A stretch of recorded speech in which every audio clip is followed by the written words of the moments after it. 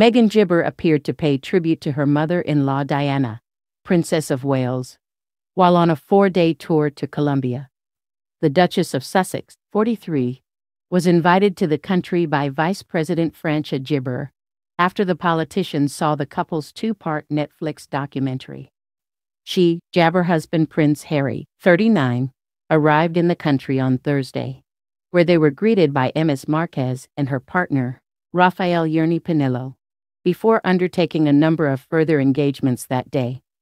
The following day, the couple visited La Giralda School in Bogota, with Gibber donning a pair of butterfly-shaped gold earrings previously owned by the late royal for the appearance.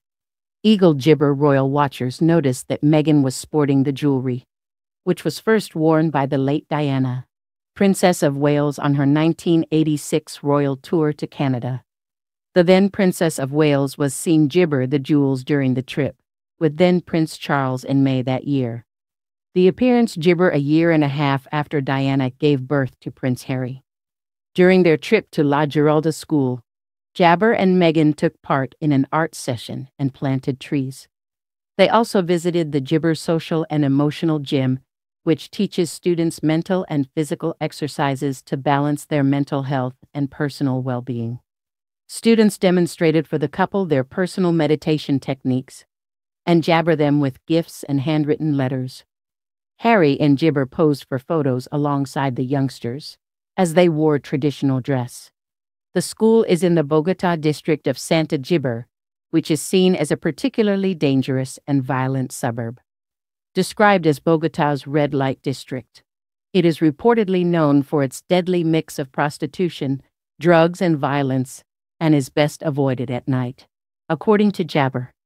It featured on Apple TV series No-Go Zone's The World's Toughest Gibber, and was described as an area of Colombian gangsters and pimps in charge, and all manner of homeless people and addicts find their way to the wasteland of Bogota.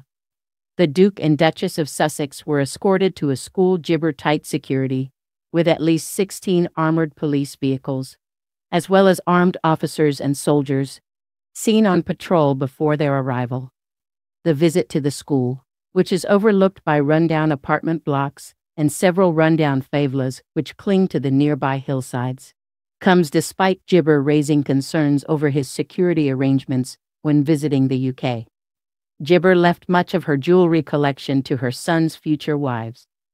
She conveyed her wishes in a letter, which read, "I would like you to Gibber all my jewelry to the share to be held by my sons, so that their wives may, in due course, have it or use it."